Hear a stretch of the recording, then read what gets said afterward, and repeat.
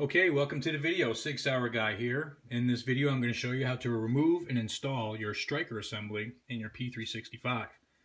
A couple different reasons why you might have to do this. Maybe you went and got a brand new upgraded slide.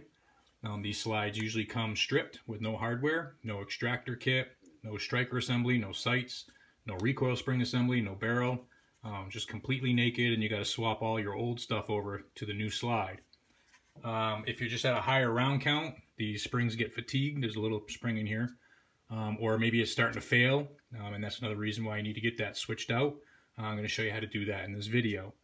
So a couple tools I use: an armorer's hammer, and then a 5/64 punch. There's a little pin we need to punch out, and then an armorer's block or something I can rest my slide on so I'm not going to damage my bench or my slide.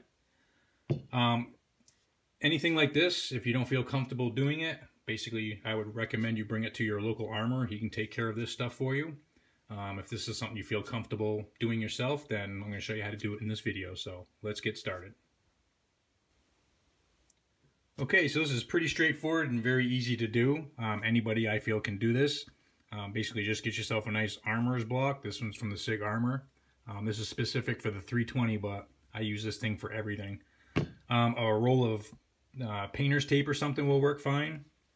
Anything that we can rest this on where it's not going to mark up our slide or what we're working on. So it's also a good idea. You could put painter's tape over your slide, especially if it's Cerakoted and you don't want to, chance risking scratching that all up. So we're going to move our recoil spring assembly in our barrel.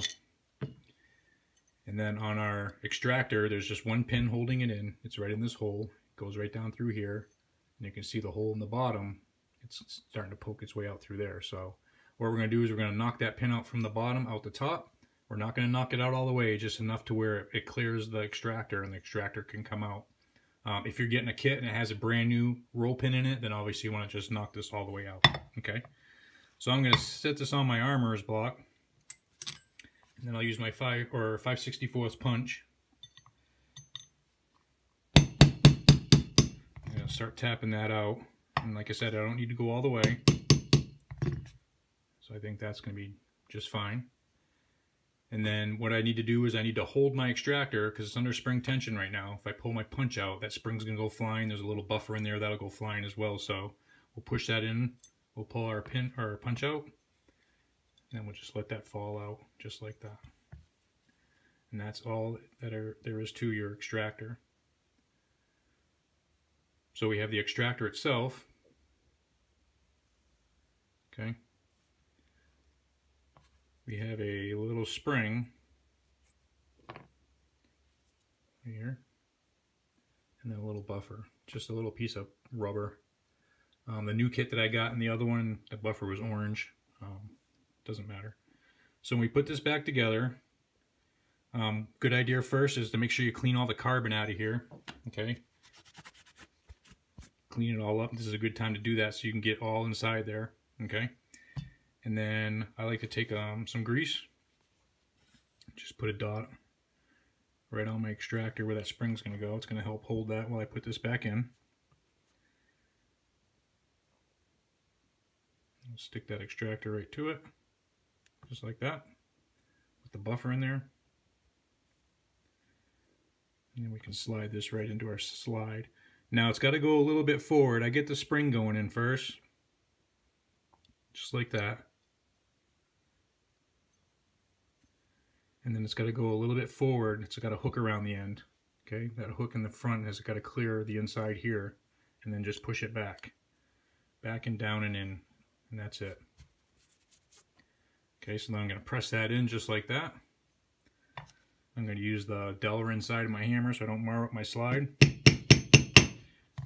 Push that pin back in, and that's enough to hold it.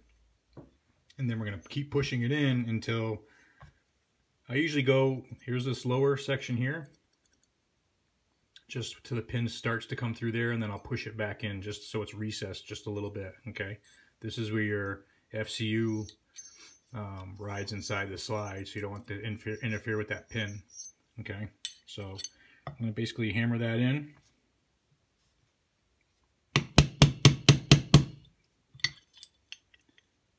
And then you can see that pin is sticking out just a little bit too far. So we'll push it back in this way a little bit. until it's just recessed. It's right a little bit lower than this right here, okay? And that's it. It's that easy. So we'll clean it all down. We'll put our barrel back in, recoil spring. And then we'll put it onto our FCU.